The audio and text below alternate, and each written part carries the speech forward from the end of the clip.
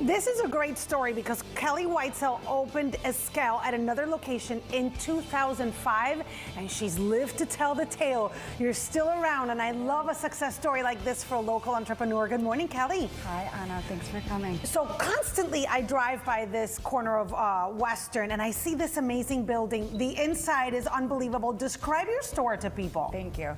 We're kind of an eclectic mix of different, it's a discovery place, I would say, for as far as everything goes. We try to find interesting things that you can't find, including vintage furniture, jewelry, which I do design some of the jewelry. You're that like we a have Renaissance here. woman because you design jewelry, which is what you hear. You have jewelry from other people too, from other designers? Other designers, and then design a few pieces of jewelry. And then you upholster furniture? I do it all, Anna.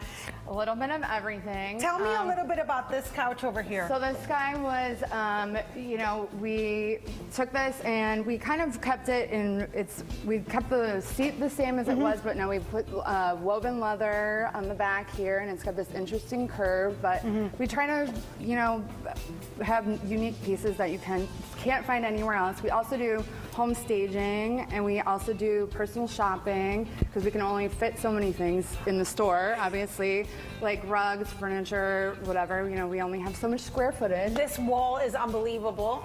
Vases and lamps and frames. A lot of those things that I think that help out when you've given a friend everything and you don't know what else to give them. I love how these are, oh my God, the word escapes me, board games, and they come all contained. Yes.